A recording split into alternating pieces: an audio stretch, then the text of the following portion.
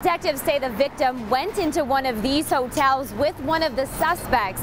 We don't know why, and we don't know which hotel. All we know is it happened here on Las Vegas Boulevard, where there are hundreds of hotel rooms. Once inside the hotel room, Metro Police say another suspect held her at gunpoint and robbed her. That's when she was allegedly forced into a Jeep where two more suspects were waiting.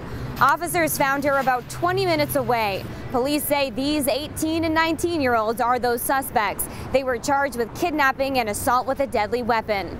Police say the victim is expected to be okay. Kyla Gaylor, Fox 5 News, local Las Vegas.